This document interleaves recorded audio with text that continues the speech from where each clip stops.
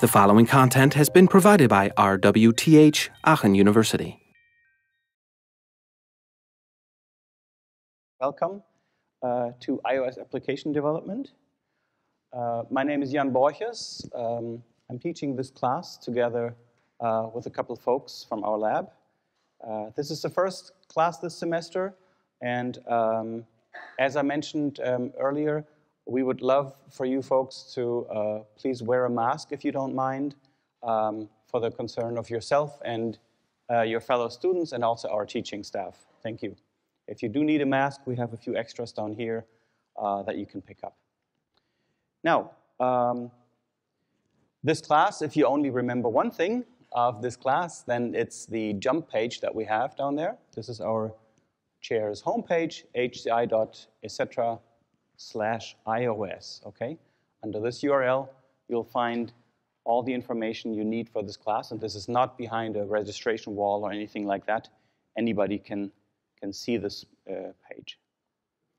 Now, who's teaching the class? That would be myself, giving some of the lectures, but then also some of the lectures and some of the labs will be done by our two teaching assistants and PhD students, Renee, walking down the stairs right over there, and Ollie, right there next to the recording equipment.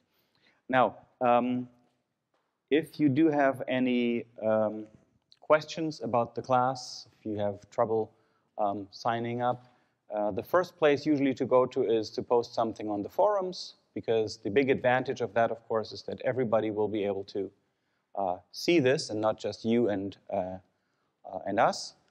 But if you have a very personal concern that you're worried you don't want to share with anybody else, then feel free to email these two folks, Renee and Oliver, and they will be happy to help you out. It's usually fairly low success rate to email me because I do get a ton of email, and I'm probably not going to be able to get back to you as quickly as these two folks can. But if there are any concerns that you can't work out with Renee and Ollie, I don't think there are, but if there are, then of course feel free to reach out to me. Now, this class has a bit of an unusual structure that I'll talk about in a minute. First of all, I want to tell you what you're going to take away from this class. Of course, it's about iOS development, so of course we'll be talking about how to write applications for the iOS sort of universe.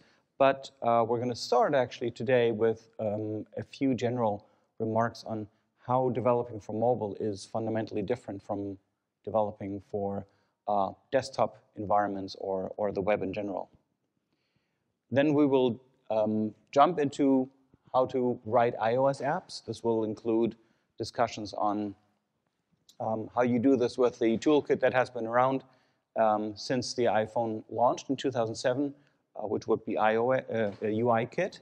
But we will also talk about sort of the new kid on the block that was released just a couple years ago, which is Swift UI. These two frameworks and environments also represent two modern but fundamentally different approaches to actually building user interfaces and interactive applications. So it's a good exercise to get acquainted with both of these, at least briefly, so that you can see how you can build apps in different ways. After we do this, we will dive into the more advanced iOS frameworks that we will cover. And this is sort of the second part of the class, and then the third part of this class is going to be a project in which you get to pick your favorite environments and frameworks and really dive deep into building an app that uses these and show us that you've mastered iOS. We're a lab that focuses on HCI, on human-computer interaction, on usability, and on good user interfaces. So that will always be a little bit of a twist on how we share things with you. So we'll always talk about how to build the best possible user experience with the frameworks and technologies that we provide you. This is also a class where you will be doing quite a lot of coding. So be ready to have a swift rundown, no pun intended, of a few programming language environments and a few programming techniques, which we expect you then to pick up. The class will feature iOS throughout, and I figured maybe I'd show you a couple examples of what our lab has been doing with this. Because frankly, ever since you were able to program with iOS, which was, I think, when you were able to write your own apps was around 2009, 2008, something like that. We've been doing this here at the lab too. I think a day after Apple shared their documentation on how to build apps with the SDK, we had a student at our lab who showed us, what he had been able to do with this. And for us at our lab, the iOS environment is sort of both the something that we teach in this class, but also something we use for our research prototypes and our projects. So I'll show you a couple examples of what we've been doing with iOS. Some of these things you can actually try out. There is, for example, the flap. This is the top left one here. This is called the Future Lab Aachen app. I know you'll all have this problem at some point. Your parents are visiting, and they come and they're like, so what are we going to do in Aachen? So you can download this application that we wrote for the city of Aachen a few years ago, and that is being kept updated, which is a little tour of the inner city of Aachen, but with a twist to it. It talks about the science happening in the city. Like, you go to the cathedral, and it'll tell you that, a colleague of ours has actually 3D scanned the cathedral. Stuff like this. It uses augmented reality, so that's an interesting twist on this application called Future Lab Aachen app, or FLAP for short. We also have built applications for other sort of museums and guide environments. For example, if you've been to the Centre Charlemagne, which is on the Katshof between the town hall and the cathedral, then you can take a tour there of the environment. And that's, again, something that we've built as a sort of professional app that you can download in the App Store, in the iOS App Store. And again, this one started out with some interesting features around being able to actually do indoor location tracking of a user and figure out where they are and offer them the best experience possible. And lastly, here's an application that we built quite a few years ago for the Aachen Town Hall. This is an application that actually lets you go up into the coronation hall, the upper chamber in the town hall, and experience a medieval feast there that's happening, like a coronation feast from the 1500s. But you don't see anything, you just hear it. So everything is just audio augmented reality, we called it. And this was the first system of its kind in the world that gave you an audio experience that you could have while you are in a physical space by walking around, turning your head this way or that way. These audio sources were actually getting closer or farther away. It almost felt like, let's say the king that was just being coronated there was actually in the room, and you could walk up to him or walk away from him. A little bit of an unfortunate name for that project, but hey, it was 2009 or something. We called it Corona. And the last one here I want to mention on this side is iEat, which is a little app for the iPhone and the Apple Watch to actually take a look at today's Mensa menus here at the university. So that might be something you find useful too. So these are all examples of tools we've built that are, that have been available on the App Store or are available on the App Store and that people can use.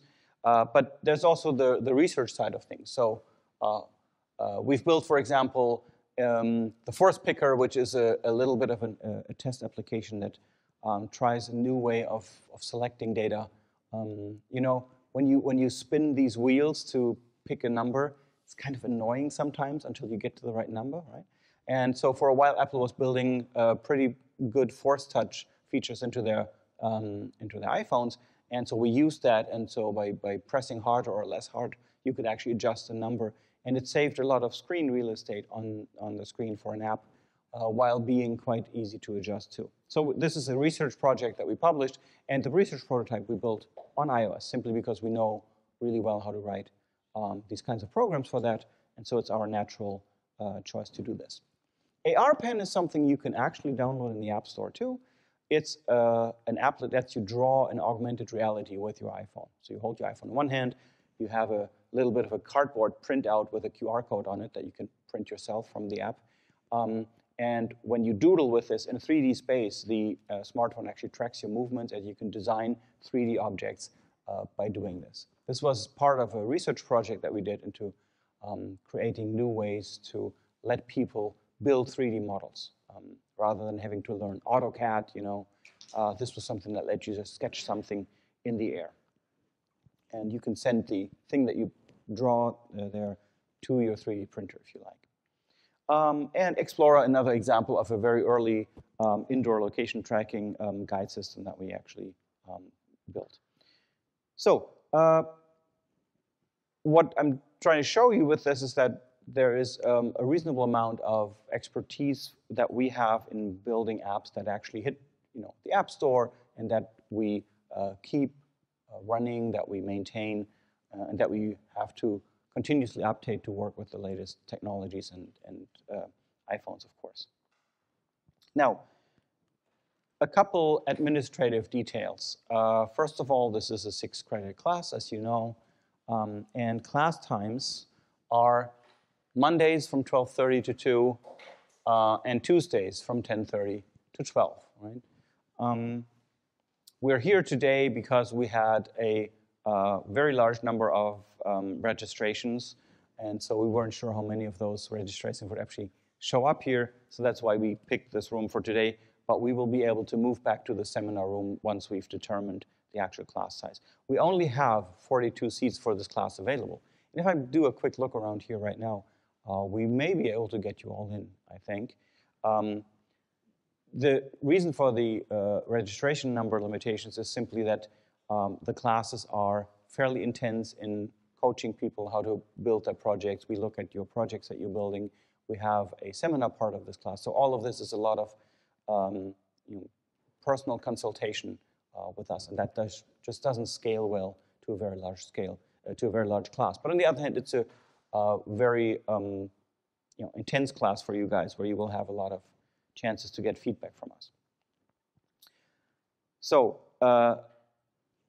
both these slots are our class times, and what's a little weird is maybe that in the beginning we will front load this class with a couple lecture segments where we will be just giving you a lot of material to to process and to get you up to speed on Swift and iOS basics as quickly as possible.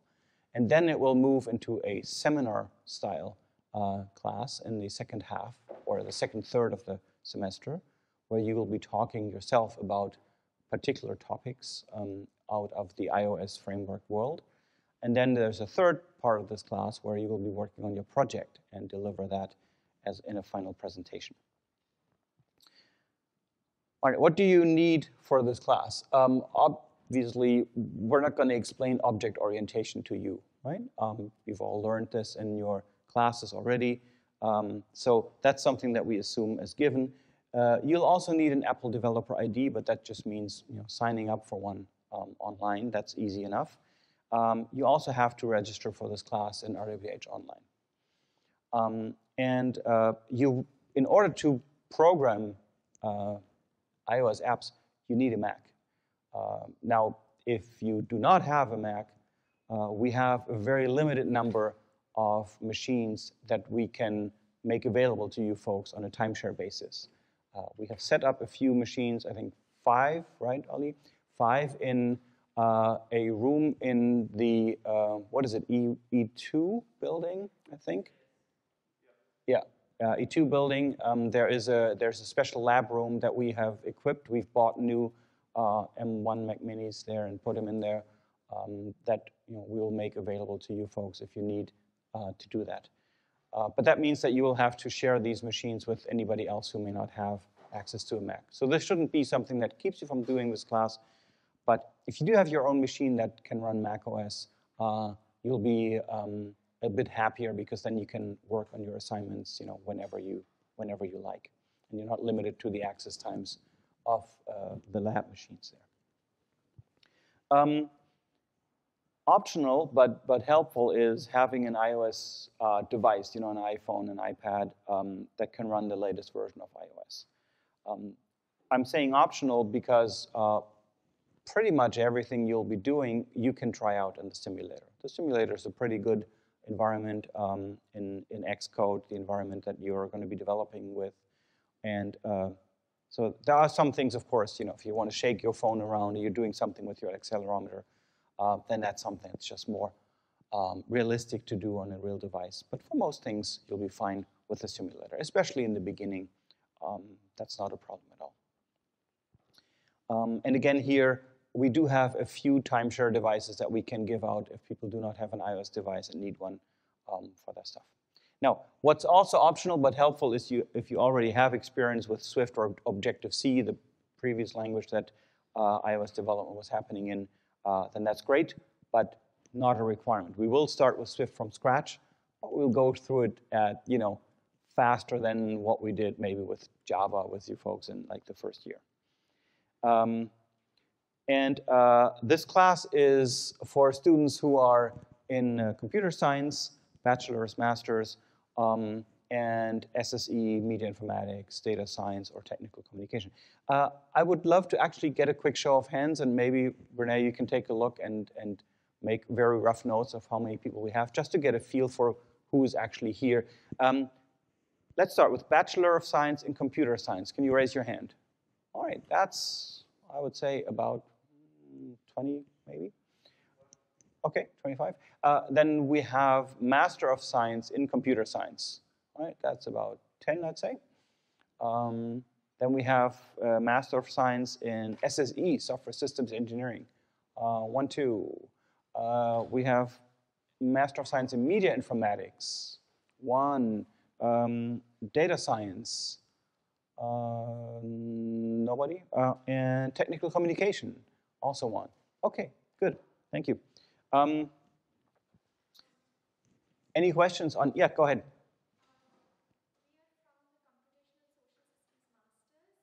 Ah, yes, of course. Forget you guys. All right, computational social systems. Thank you very much. Anybody else from CSS? 1, 2. Okay, I think that's it. All right, thanks for bringing that up. Anybody else that I forgot to mention? Any other majors you have? Any other programs you're studying? It's fine. You can speak up. No? All right, good.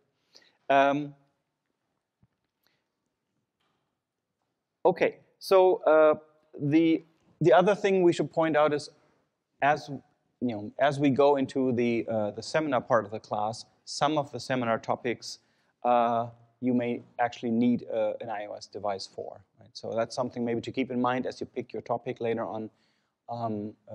That you may have to use a device for some of these. Okay, so I mentioned that the class has a weird structure, and it does indeed. So we're going to start with these lectures introducing Swift and iOS.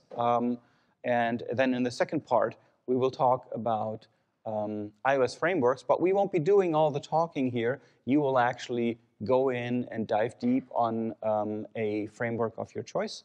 And then you'll talk to everybody else about that seminar style, right? As you know it from seminars. And this gives you a chance to both get really acquainted with the one that you pick yourself, but also hear about all the others in the seminar format so that you have a rough idea of what's out there. Right? And the third part is then the project application development that happens in the last third of the class. Correspondingly, your grade also consists of these 3 parts, right? We will grade you. Of course, there's going to be a final exam right at the end of the class, but it's not the only thing you need to do for your grade. If you look at it this way, if you do your seminar, that will contribute to 20% of your grade. The project that you're going to be doing is going to be the largest part. That's 50% of your grade. And then the day you walk into the final exam, you actually have 70% of your grade already in your pocket. Right? So that's our way of trying to encourage you and also to reward you for continuing to stay with the class throughout the semester, rather than partying all semester and then trying to learn everything in the 72 hours before the exam. We all know that's not healthy and not very sustainable in terms of remembering what you actually learned. So we want you guys to be with us all semester round, and if you do that, this is actually the advantage you get from that. All right, what are we going to talk about in the lectures first? There is going to be an introduction to Swift, the programming language. it's not going to be groundbreakingly different from other languages that you know. I'm assuming anybody here who doesn't know Java, just as a quick check. Okay, so I think that's good. So it's not going to be groundbreakingly different, but there are some things that are different. We're going to point those out as we go, but we're not going to spend a class on what is an if statement, right?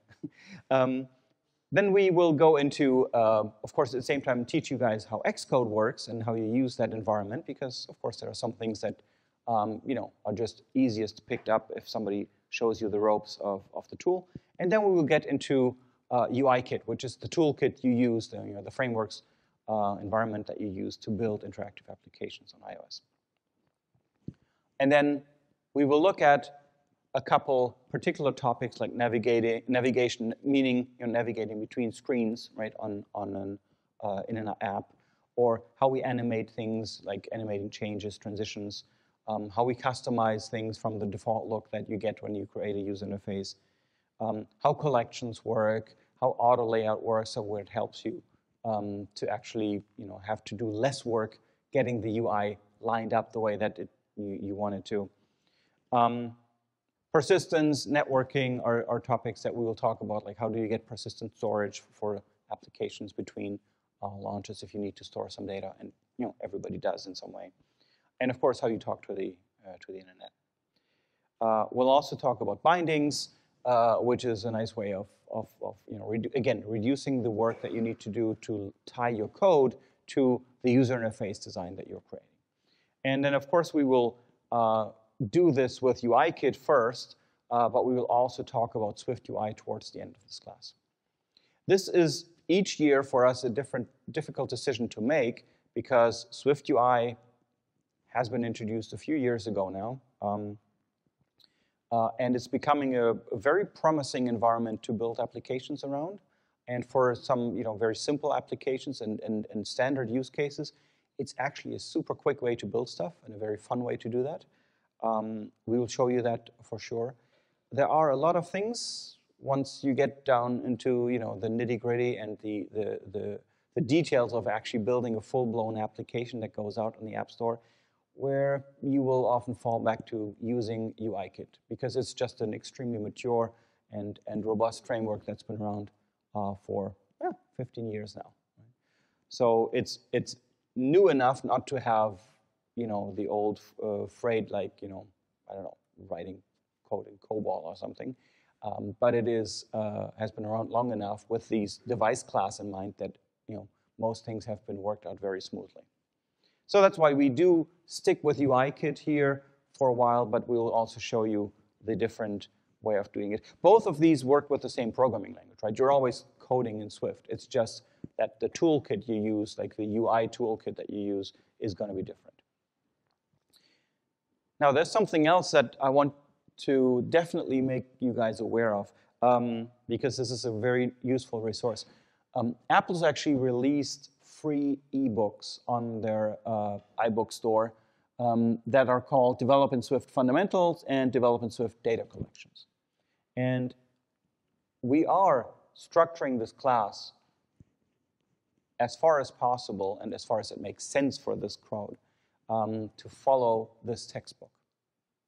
But the textbook is more like a high school, college level kind of text. So there you will get a long explanation of what an if statement is. And we were at some meetings where Apple talks to its educational institutions that teach iOS, and they say, yeah, and this is for the first quarter, this is what we do in this. And we're like, well, with our avatar students, we kind of do that in the first class, because you guys know this stuff, right? We're not going to bore you with these details. So we're going to go very fast-paced through the basics that are in this book.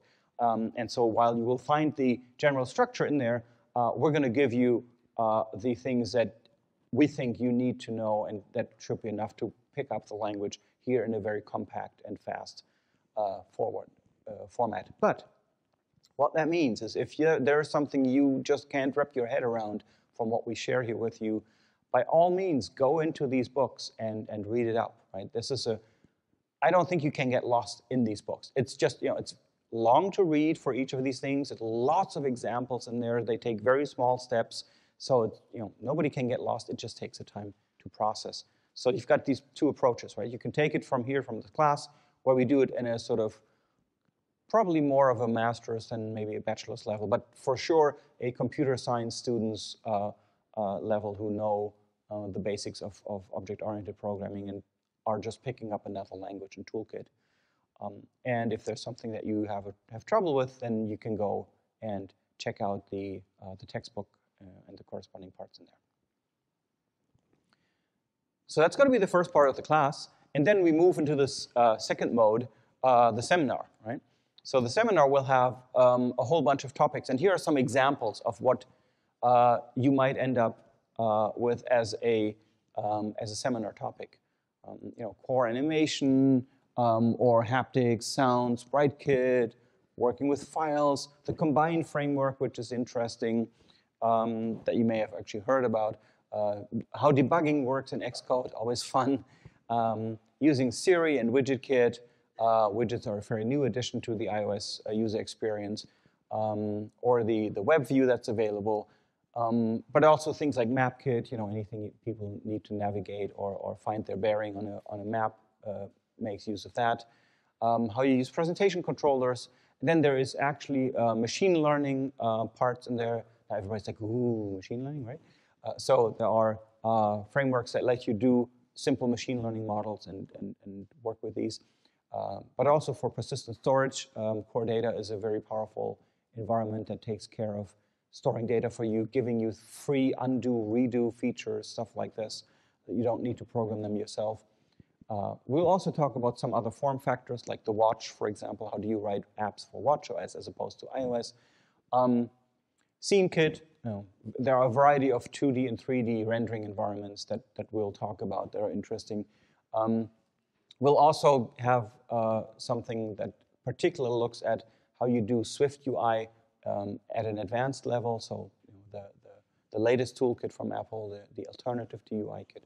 And of course, if you want to really get down and dirty, then you can also look at Metal, which is sort of the, you could maybe compare it to something like DirectX on the Windows world. Really getting down to 3D graphics and high performance rendering, stuff like this.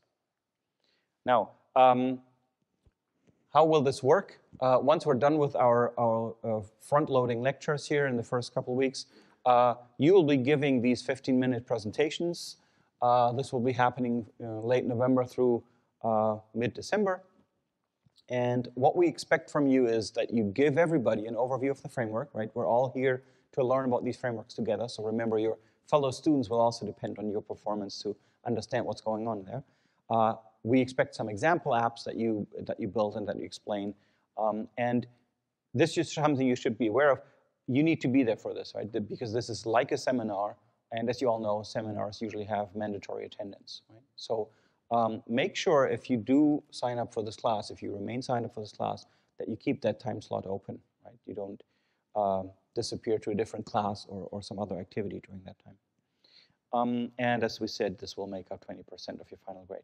If you don't object, then we will record these talks, and this can help both you to review it later and see how you did, to learn a bit about your presentation style, but also help others to review these materials as we get towards the final exam.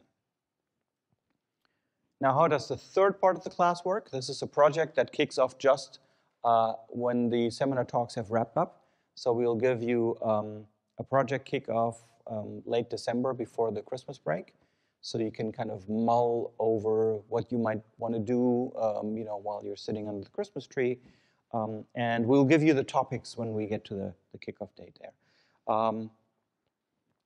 What you will be building there is an app that could be submitted to the App Store, right? And that's the goal of the project. Now you won't be actually submitting it to the App Store. You'll be submitting it to us, but the rules are the same for this. The final presentation should have a live demo of your tool or the software, the app that you built. Documenting your code is going to be a big part of this, of course, and this also makes up 50% of your grade. This is, as you can see, the largest part of the overall grading that we And then we get to the written exam at the end of the semester, which will have questions about this initial lecture part, but also questions about the seminar topics, right? So that's another reason why you want to not just be there physically, like have your body sitting here, but also actually be paying attention to what's going on. And there are, these are the tentative dates. You may scribble these into your calendar now with your digital pencil, but they may change. Again, this is always a bit of a hassle with knowing how many numbers of people we actually have, etc. But for sure, make sure you don't book any skiing vacation during those days. It's going to be a 60-minute exam, and it's going to make up for 30% of your grade. Yeah, that's a bug. They should say 30. All right. Now, as we said, Renee, can you do a quick count of how many people we have here in the room? Just do a quick scan. We have 42 seats available on this class.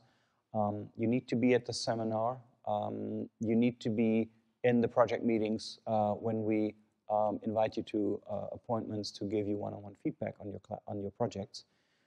So make sure that you can attend all these classes. You technically do not need to be in this room for the lecture, but I would recommend to do that because this is a great way to keep yourself engaged with the class and think about the problems we bring up in class. Maybe get asked a question or two, have your adrenaline come out of your ears. It's all part of the learning experience, right? So, and also much more fun than doing this online, let's say. So what's the numbers? Okay, so almost everybody will get a seat. Okay, that sounds good.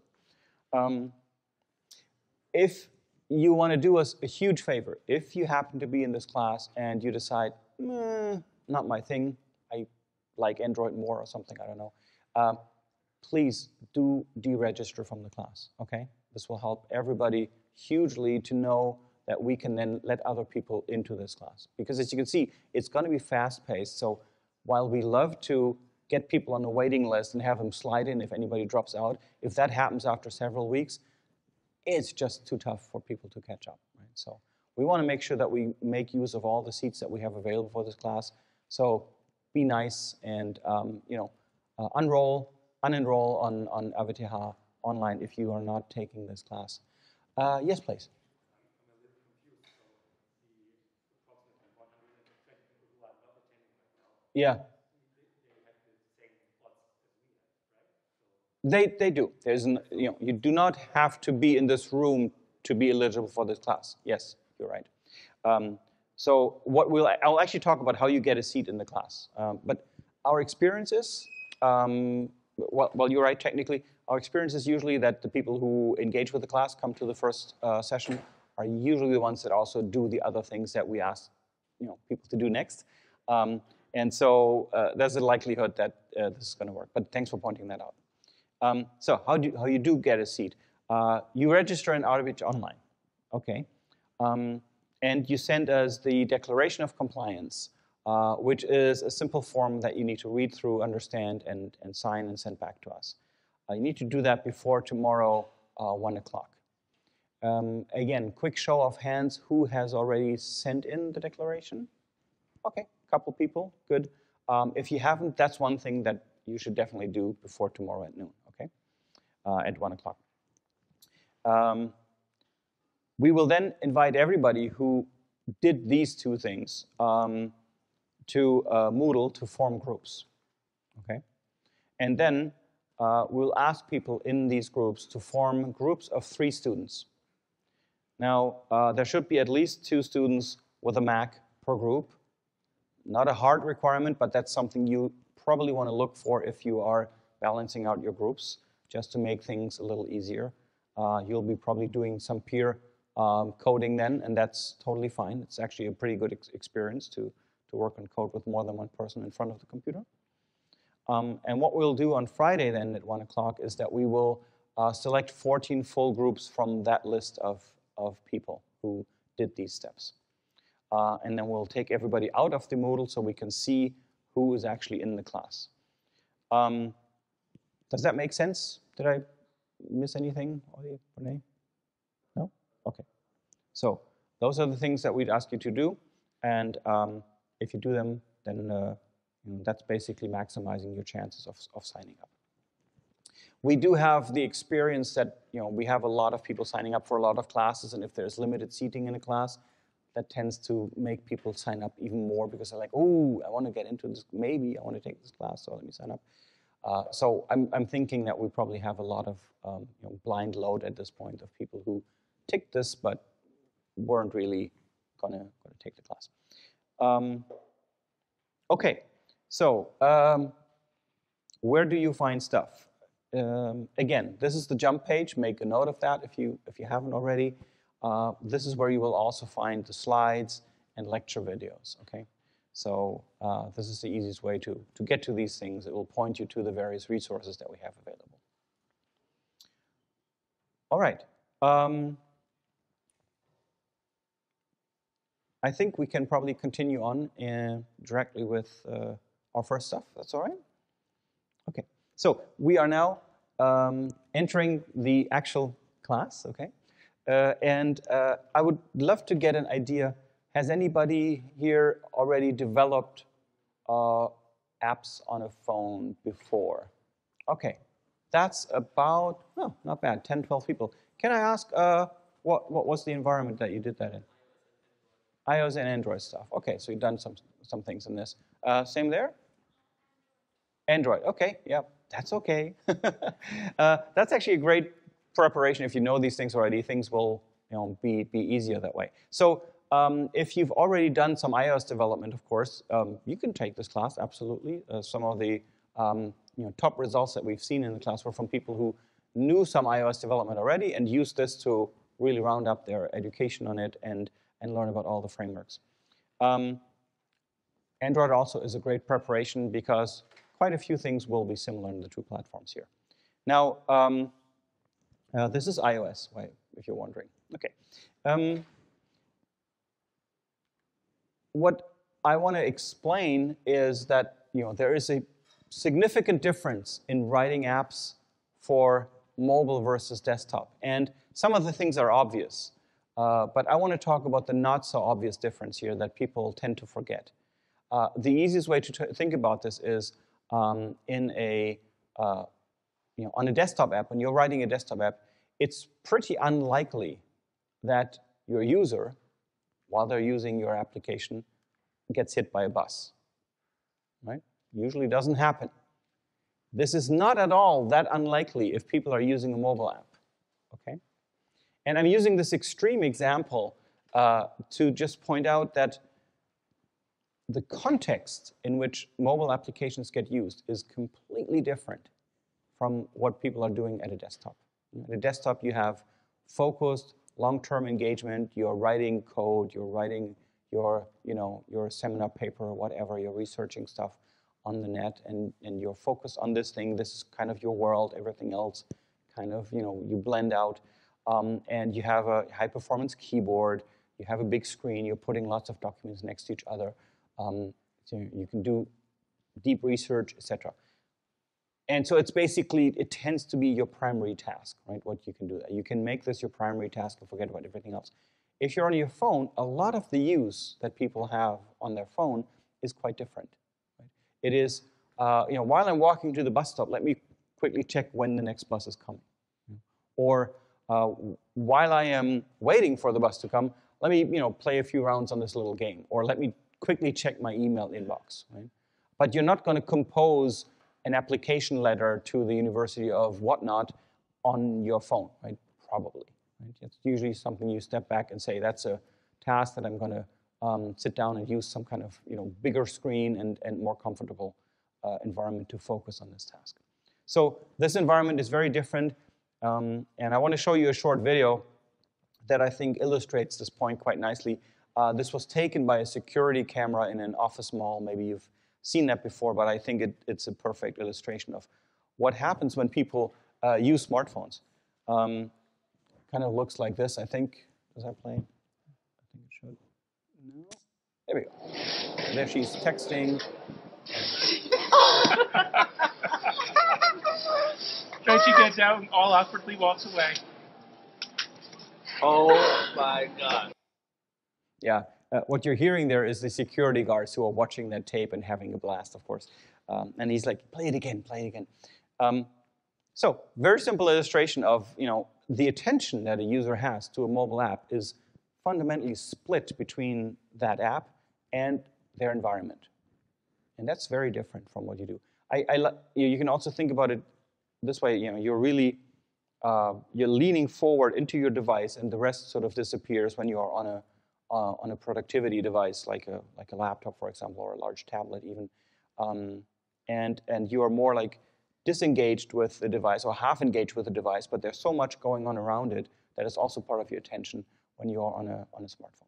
Now, of course, you can do focused stuff on your smartphone, right? You can carefully compose a text message that you word very carefully, etc., or you can really get lost in a little smartphone game. But this other situation, this split attention situation, is something that is quite unusual to have on your desktop. And especially the context, being able to use it pretty much anywhere, is different. So that's the thing I want to drive home, because it's the not so obvious one from a technical point of view, but it's an important difference in how you design your application, how you decide what functionality goes into your app and what doesn't go into your app, right? This is often the challenge. What are you not going to put into your mobile app so that people can stay focused both on the app and their environment, and they don't get lost in the complexity of your application.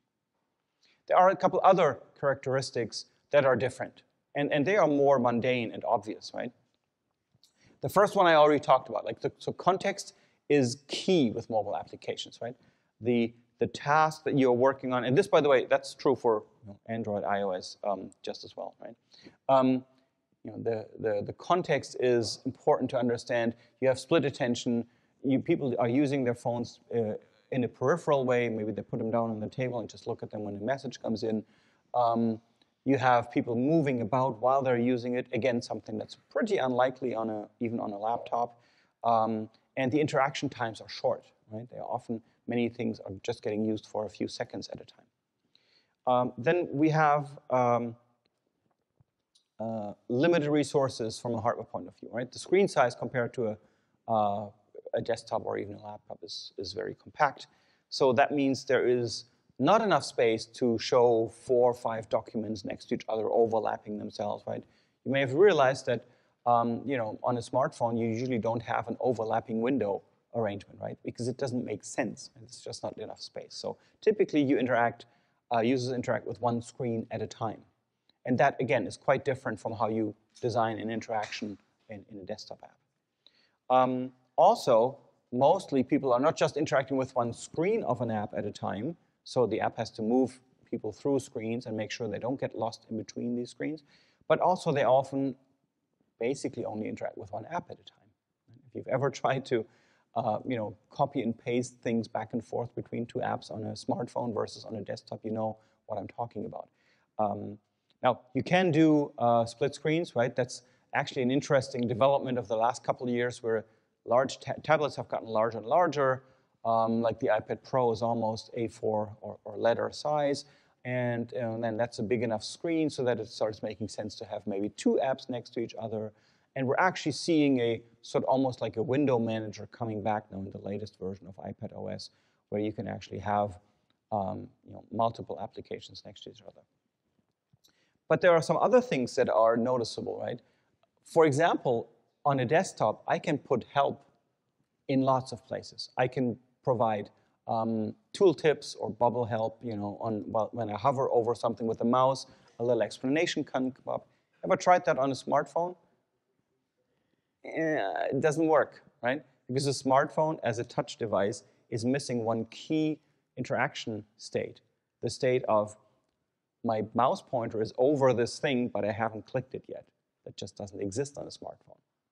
Maybe something we don't think about, but once you do think about it, you realize there's one state missing, and that means that we are having trouble providing this contextual help that for example, tooltips do. But there are also, of course, often help menus, entries, and you've got a menu bar, these kinds of things.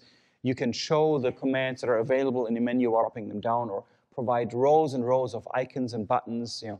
Open up Word or anything, right, on a desktop, and you see all these functionalities being laid out in front of you, and you can pick and choose. And it's easy to, relatively easy to use because all the options are available to you to see. That's not true on a smartphone, right? At least you don't have the space to put all this up there. Otherwise, you've got rows and rows of buttons and then no place for the content anymore. Right? When people started developing for mobile many years ago, this was actually a frequent mistake that was made. They took the idea of how a desktop app works, and they put in lots of tool buttons on the top of the screen, and then you were left with like half an inch of where you could actually type something. The direct touch input, I already mentioned that it's missing the hover state, but it also means that, of course, your fingers are bigger than your mouse pointer. And surprisingly, people can actually be very good at still hitting precise targets with the finger. That's something a colleague of ours, a researcher, actually figured out. You can actually be, when you look at how people touch at stuff, they are very good at that. But your finger is still big, right? If you look at how small the screen is and how big your finger is, and you compare that to how much a mouse pointer covers on a normal display, it's a much, much worse situation, right? So you're covering significant parts of the UI with your hand, with your palm, with your finger, with your fingertip, and that means that it gets difficult to operate very fine-grained user interfaces. So that means that you need to redesign your user interface components, right? Every single push button or toggle switch has to be redesigned to make sense in this different environment, to be operatable by a finger. So the situation that you will find yourself in is that maybe you're coming from a desktop app that exists and you're trying to write a mobile version of it. And then oftentimes you have to make this distinction. What am I going to cut off? What kind of things am I not going to put into the mobile version because the setting is different, right? If you think about, I don't know, mail, for example, yes, you're going to write mails on your mobile client, right? It's not great fun to type on a touchpad, but it works on a touchscreen. But you're probably not going to be doing major rearrangement and moving messages back and forth between folders and accounts, etc. Right? So these kinds of things then are left out of the interface. Now, another quick show of hands here. How many of you folks have actually taken Designing Interactive Systems 1? Okay, that's actually a few people. 1, 2, 3, 4, 5, 6, 7, 8 people, 9. Okay. Okay. So how many are trying to take that in parallel now this semester?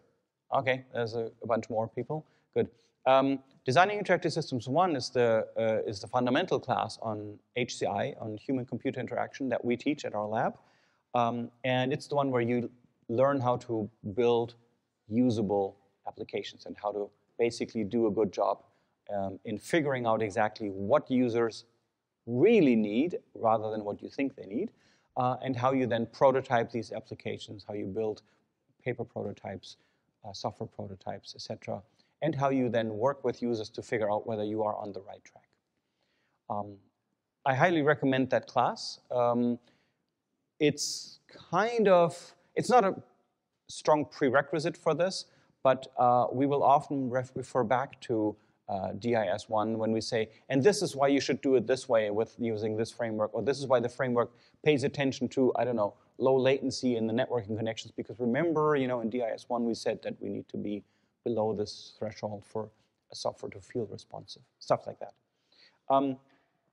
So the quick sort of advertisement block here for DIS1 is it's going to happen on Wednesday mornings, 9:30 to 12. So if that is a time slot that you are still open, then I'd recommend checking out DIS1. It makes good sense to take it in parallel to this class, and it's the more fundamental class about usability and user experience. Something I personally think no computer science student should be without, because otherwise you have lots of technical knowledge and you don't know how to use it to actually build useful things and to make stuff that brings humanity forward. But So it's a class that I would recommend you guys have a look at. Designing Interactive Systems, it's called, and starts tomorrow at 9:30. Also has limited seating, but not quite as limited as here, because here the things we need to do with the seminar talks and stuff and the project coaching is more intense.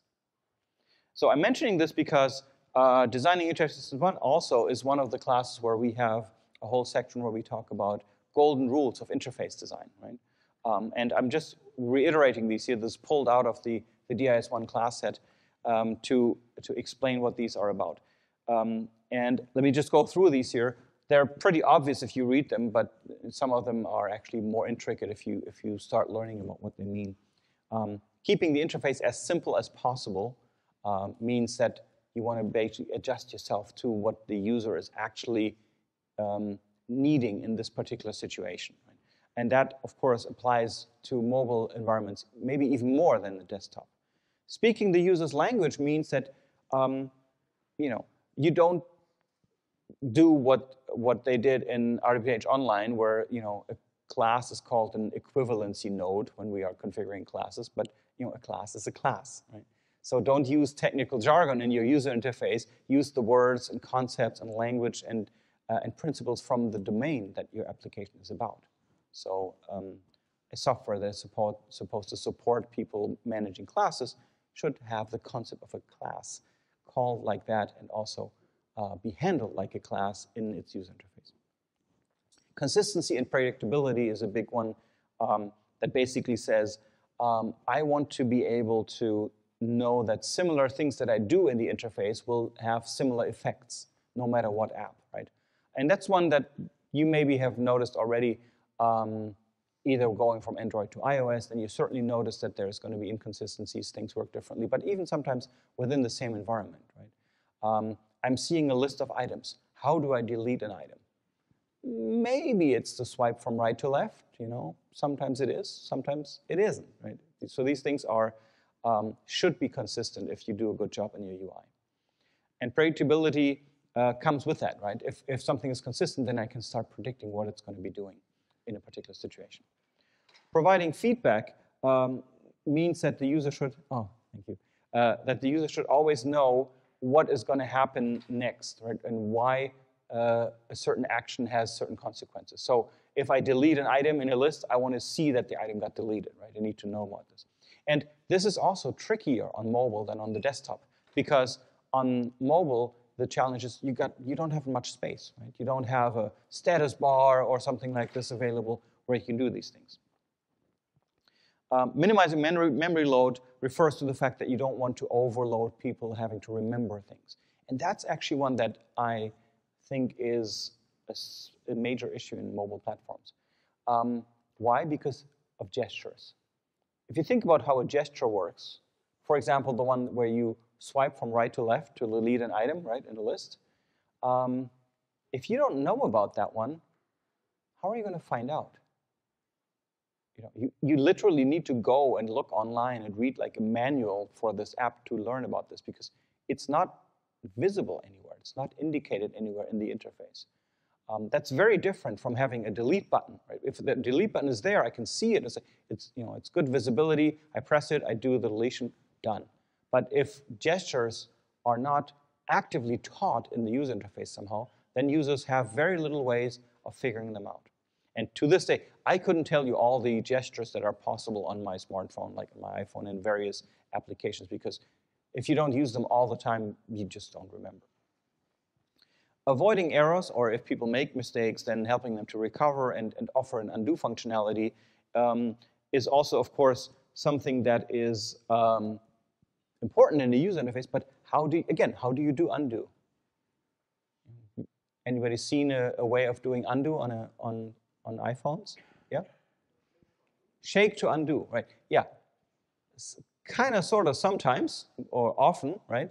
But it has all kinds of issues. First of all, it's invisible, right? Nothing in the interface is telling me that that works. There's no visible indication that that's available. Secondly, I've walked down the street often enough, having typed half a message, and then it says, did you really want to, undo all your typing? And I'm like, no!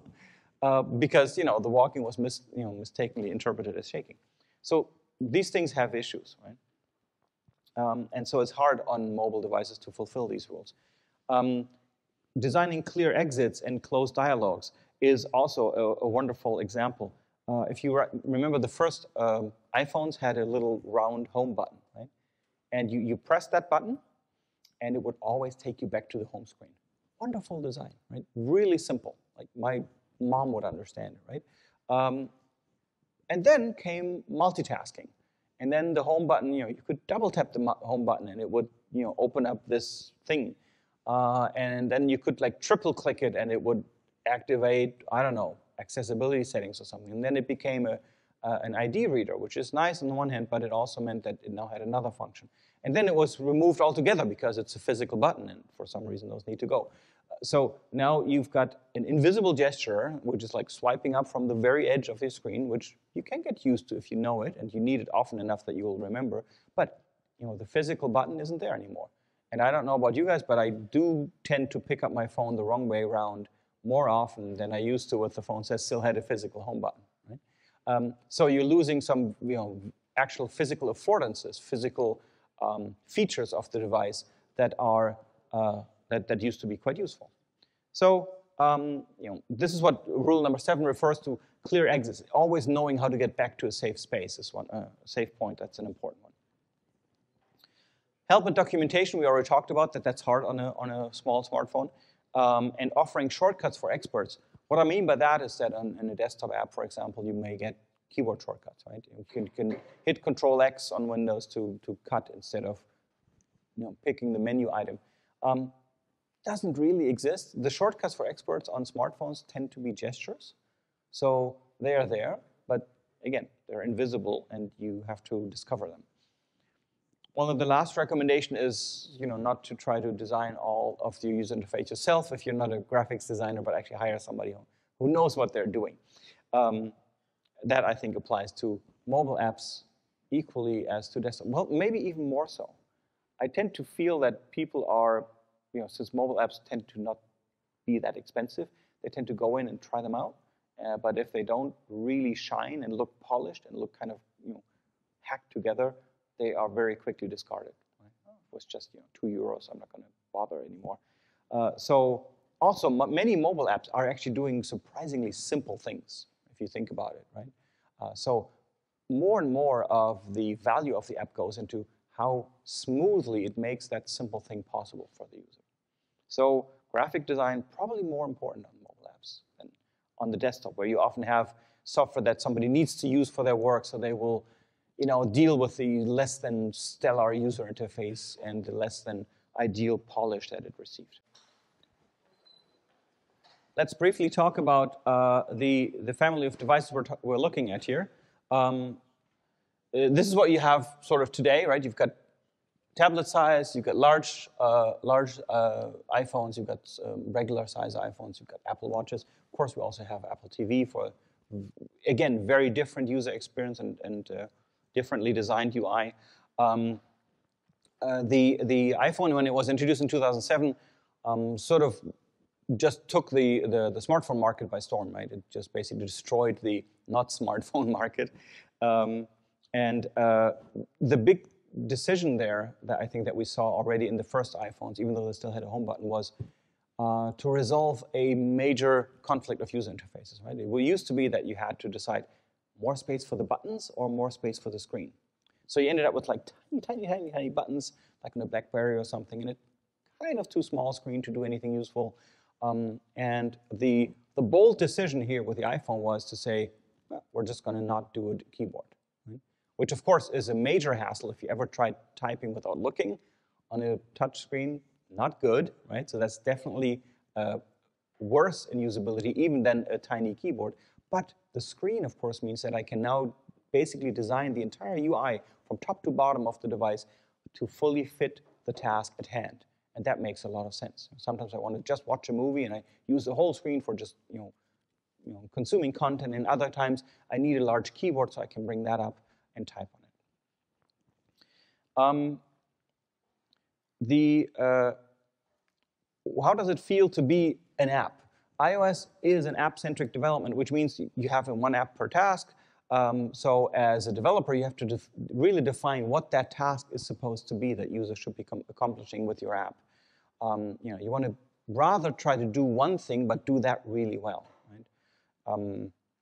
Data is also much more stored per app than it is on the desktop. Right? On your desktop, you get your folders that you go through, and you're used to maybe working in a document-centric environment where your documents come first, and then you open them with some app to process them.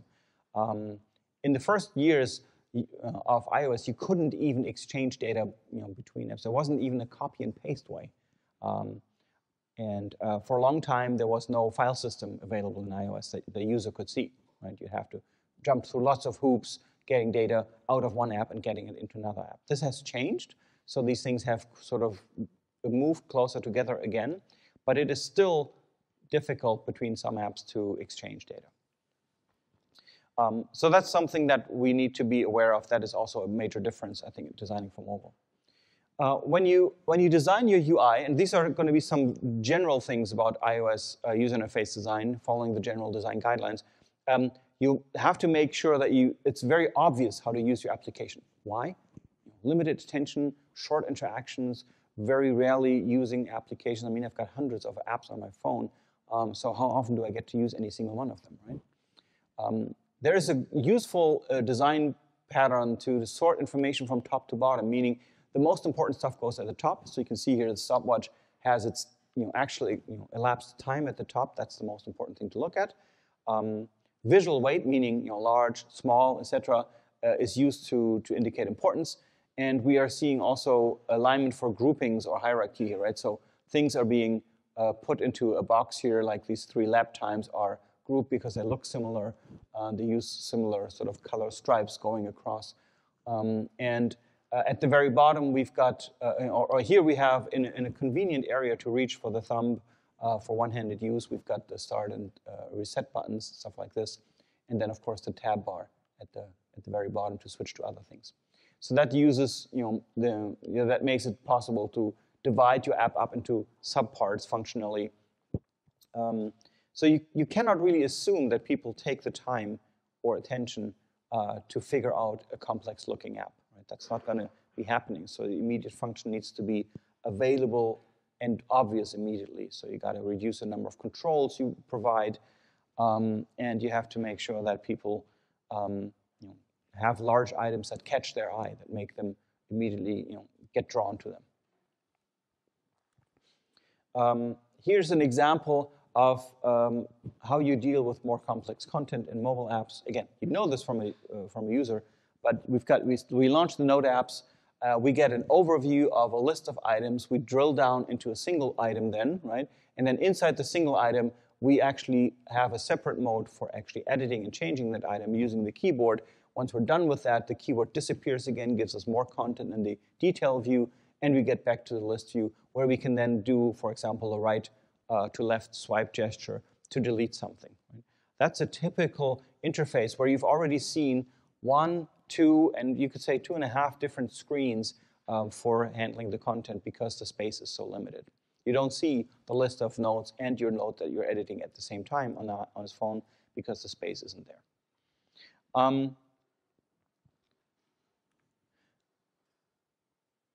You got to make sure that your text is legible, of course, size-wise, right? You have to avoid inconsistent appearances, provide targets that are about fingertip size. So 8 by 8 millimeters is a good rule of thumb to start with. And in general, because typing on a touchscreen kind of sucks, you want to minimize text input. Right? You don't want people to have to type in a lot of text if that is possible to avoid. Right?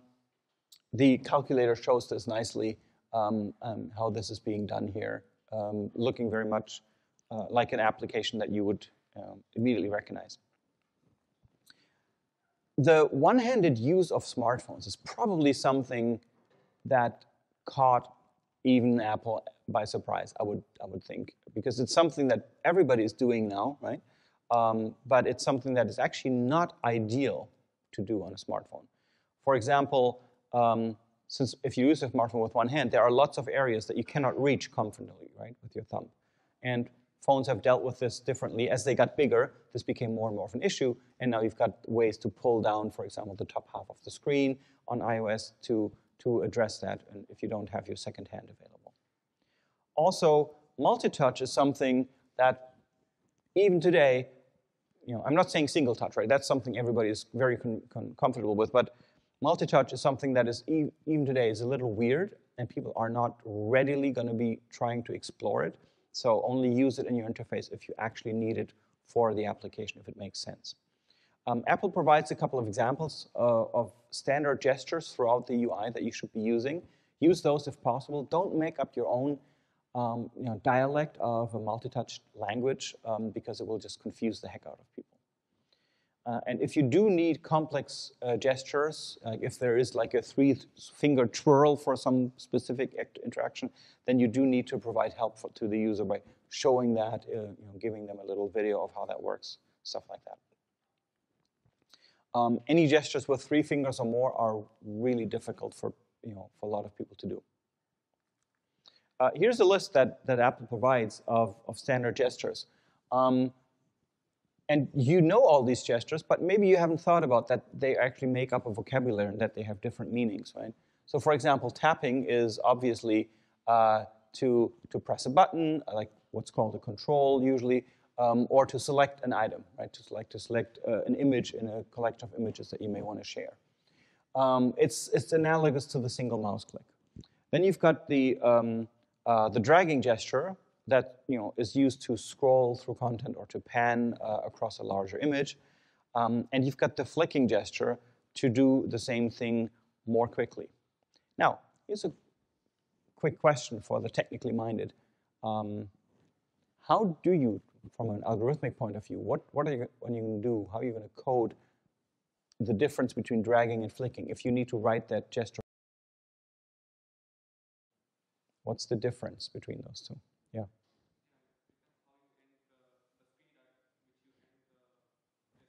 Precisely, right? If my gesture speed at the end is 0, like I move and then I let go, then it's a drag. If I keep going and I still have velocity when I lift off, then it's a flick. So these are the kinds of things that you need to look at. Again, something that we haven't really had to do when we were writing applications for like mouse-based interfaces. Swiping, on the other hand, for example, in table view, reveals the delete button, right? If you do a swipe, then that's supposed to show the reveal button. How do you differentiate between a swipe and a drag?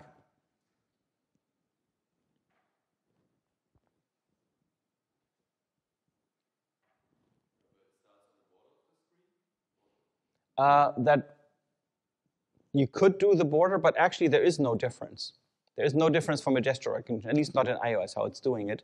It depends on context, right? If it's happening on a table view role, it means the swipe gesture, revealing the delete function, for example. If it's somewhere else, for example, in the middle of a big picture that I'm looking at a photo, then it's going to be doing panning. But yeah, there are edge, sort of screen edge gestures that are then again their own thing that you can use to distinguish. Double tapping to zoom in and center something, and also to zoom out. And that was a source of confusion early on, because Google Maps used 2-finger tap to zoom out. Everybody else on the iPhone was using double tap with a single finger to zoom out. There you are, users are confused. And that was because Google was just using the same interface that they knew from their other apps. Pinching open and close to zoom in and out, that has become actually surprisingly useful because it's also a very physical mapping. And touching and holding for editable text to zoom in and see a cursor to move around. So the resolutions that we are dealing with are much more manageable than in the Android world because we only have a reasonable number of different devices, but there are still different sizes. Right? The way that this is handled by Apple, you will see in the iOS user interface toolkits, they really only differentiate a more compact and a larger size in each of the horizontal and vertical directions. And that's how layout decisions get made. So, and that changes between whether you have a small phone or a medium phone or a tablet, for example. Of course, we also have device orientation changing. And that is something, an early recommendation by Apple was to say, device orientation should never be something that you use in your app to change functionality. It should always be a choice of the user, whether they want to hold it that way or want to hold it that way. But if you design for the iPad, it means more than just increasing resolution, right? Just putting more there. You can't just scale up your interface and be done with it. The iPad is, again, a different device from the iPhone, and it is a different use case. It's one where I'm consuming content in a relaxed fashion. I'm not probably going to walk around with an iPad Pro in my hand, on the way to the bus stop trying to check my mails. Probably is not happening. So it's, again, a different device that needs to be thought through. Here's an example of, just to remind you guys how applications change, right? Desktop mail, mobile mail. This thing falls apart into multiple screens that you move back and forth from.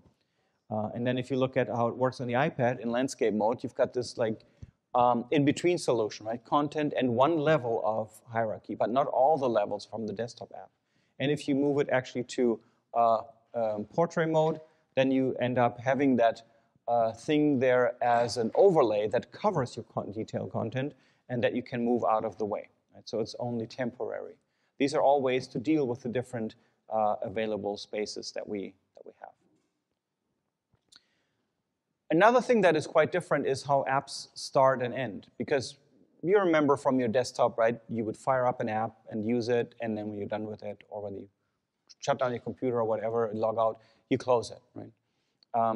You quit it, literally. And we're never quitting apps on a smartphone. The user is not supposed to be doing that. And that confused no end, confused developers no end in the beginning. Like, wait, where do I put my quit button, right? Where does that go? It doesn't exist, right? The thing that happens is your app starts, and then it sits there until it's moved to the background, and then ultimately maybe it gets purged because of memory shortage. But it's a very different life as an application. When you do launch, also, one thing that to this day, some developers are still making that mistake. They put splash screens in their apps, right? And splash screens are like a complete no-go in a mobile environment. On a desktop app, you do this because people start this app once and then they use it for hours, right? So it's okay to put a splash screen in there to say this is whatever the latest cool application by so-and-so. But if you do that in an app that's being used on a mobile, that's just pull it out, look at it, put it back, that would be very annoying. Plus, apps really only launch very occasionally, and then the user doesn't know, is this application actually coming back from the background, or am I launching it fresh, right? They may not even be aware of the difference here. So instead, what you're supposed to be doing is showing a launch image that closely resembles the first screen of your app. That's actually a file, right? That's actually a file, a pixel image that you are supposed to put up that already lays out the user interface a little bit like what's going to come, right? So you can see here, this is sort of the launch image already having this little Yahoo button and this little button down here, and then it gets filled in with the content that comes in. You are supposed to be restoring the state of the last run, right? So it's really a wake up much more than a launching. If there is a requirement to log in, you are supposed to delay that as long as possible. A lot of applications don't do this, but they should. Again, that's because logging in may require text input, which is tedious, or may require some other kind of identification like Face ID, Touch ID, which is also a hurdle. And if it's not necessary, just to look up current scores on the market, I don't need to log into anything. It shouldn't be necessary.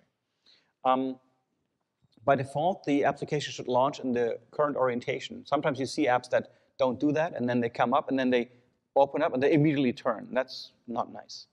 And if you do want to provide what's called an onboarding experience, then you need to think twice about this. Onboarding means you launch an app, and it starts explaining to you how it works. It gives you a little tutorial, and this is what you need to press here, and this is what you. And you've all been in this situation as users, right?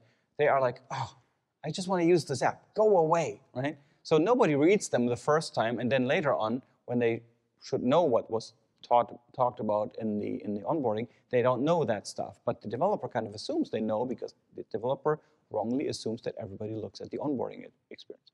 Well, they don't. Onboarding experiences are the new user manual, basically. Neither actually gets looked at.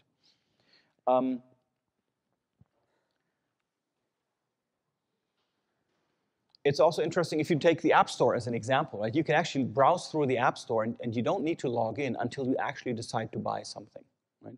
They let you browse the apps because that makes sense, right? All right, now stopping, as I said, no quit buttons, no quit menu item, doesn't exist. You have to be ready in your application to be moved to the background and therefore also ultimately be terminated at pretty much any time.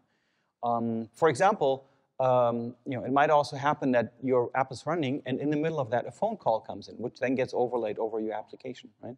So at that point, your application needs to be able to cease operations, move to the background, wait until its turn comes back.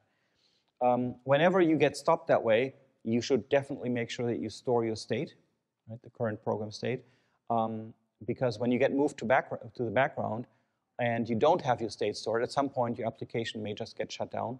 And then if the user brings it back later on and they lost the state that they did, like typing a half-finished message, it's very annoying.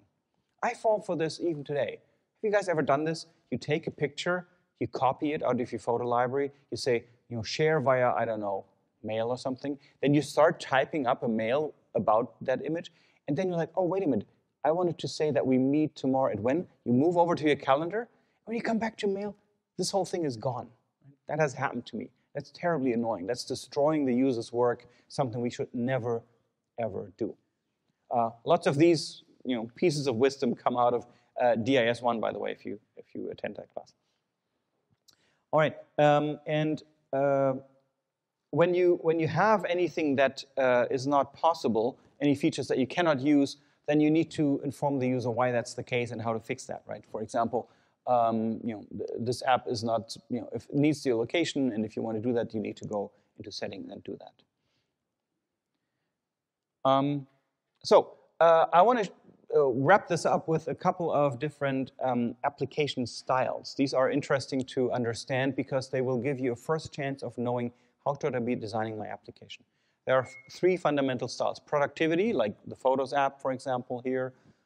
Then there are utility applications, like the Weather app, and immersive apps, like this is a view of the world at night, a Sea Dragon browser application.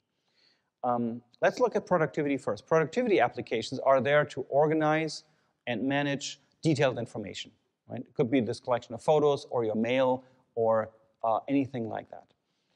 They often do organize data hierarchically, like the Notes app is another example, right? You've got this drill down interaction where you drill down into a detailed view, you do stuff there, you go back out. You need to be able to organize the list of items that is available in these typical productivity apps. You need to be able to add or remove items, like deleting rows in a list, for example. Contacts would be another one of these applications. These applications are very focused on the task, and their user interface is usually pretty boring, right? It's pretty simple. It uses the standard controls from iOS.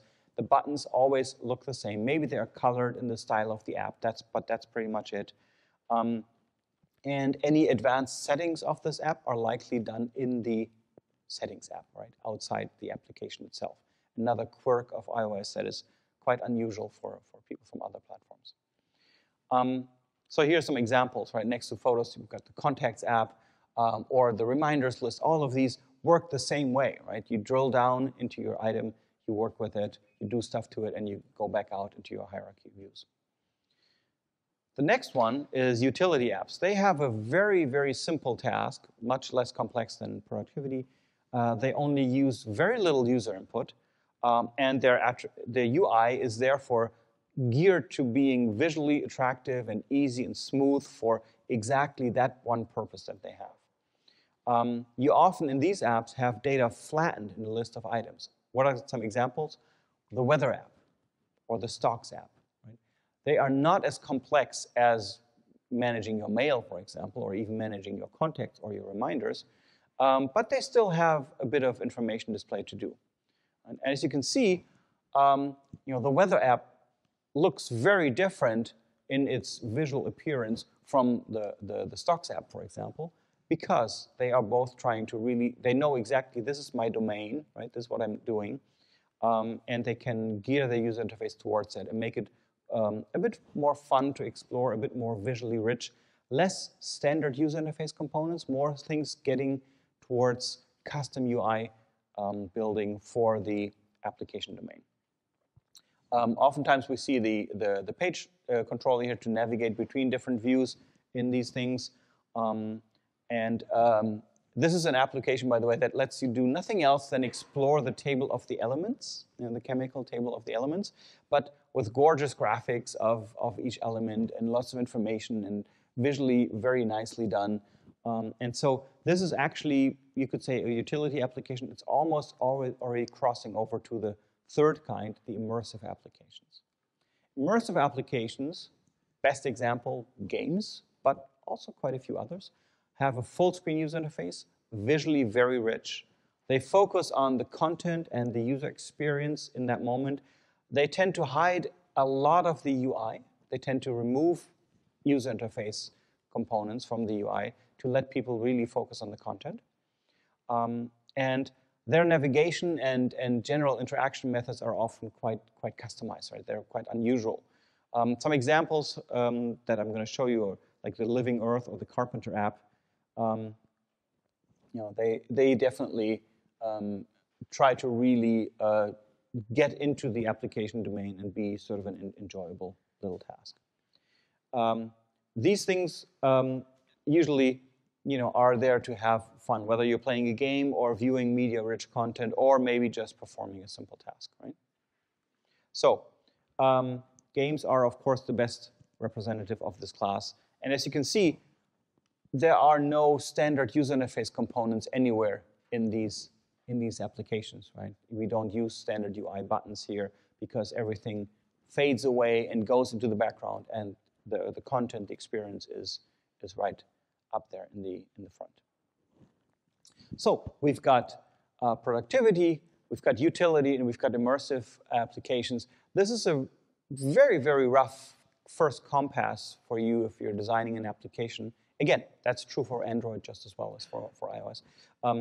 When you're designing your application, to decide which way does my application actually need to go? What is my ultimate goal? Productivity, I'm going to be using a lot of the standard UI kit stuff. I'm going to create a fairly complex UI, lots of drill-down views, tabs and button rows, maybe at the top for different things or at the bottom for different actions that people need to do. I'm going to have gestures to act on individual items, etc. But it's going to hopefully be something that if anybody has ever used another app on iOS of that sort, like if they know how to use Mail, they should know how to use your productivity app, right? You should be using the same fundamental user interface components and gestures. If you're, on the other hand, going for utility or even immersive apps, then these constraints tend to get loosened, and you are really trying to just be about the specific application domain. In Mail, there is no application domain. It could be mails about anything. It could be mail about your theater group or a building construction. We don't know, right? So that's why these things stay fairly neutral and objective in their design. All right, let's wrap up. You've learned a couple things today, hopefully. First thing is that we've started explaining what is the difference between mobile and desktop apps and designing for these two environments. You should have seen that not just understanding what the user wants, but also what that task is quite different usually in mobile apps. And the context, right, where they are, is actually a prime differentiating feature of mobile apps. You need to, of course, keep that in mind when you're designing for mobile, right? What is the context? How much attention do I actually have? How do I make sure that the user gets along with my app, even though I don't expect them to fully, read the manual and spend time with the onboarding experience and only ever use my app when they're in like a dark room with no distractions? That's not realistic, right? So design for the real-world use of your app, and keep also, of course, the hardware restrictions in mind that we have, like battery life and screen size and typing sucks and all these kinds of things. Understand these three application styles and think about where your application falls. And there is more reading material available that you can take a look at. One is the iOS Human Interface Guidelines, which are actually quite revealing to read, because they do tell you a lot about not just iOS specific, but in general, how mobile apps should be structured to be easy to use. And then there is an entry-level thing under Everyone Can Code that is also fun to look at. So for you guys, what you need to do next is, of course, if you haven't already, register in RWH Online. If you haven't already, do sign the Declaration of Compliance and send it to Renee and Ollie at these email addresses. Do that by tomorrow, 1 p.m. Right? As we said, that's going to be our cutoff date for getting people to be considered for this class. Then the next lecture is going to be happening next Monday. So we are doing a 2 lectures a week format right now. What we will do there is we will talk about the seminar topics a little more. You'll hear a bit more about what these are about.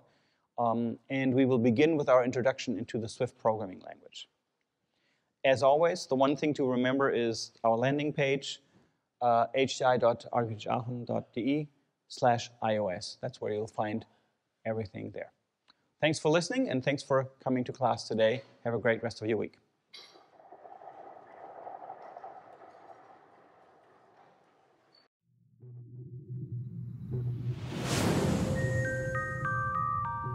This content was provided by RWTH Aachen University.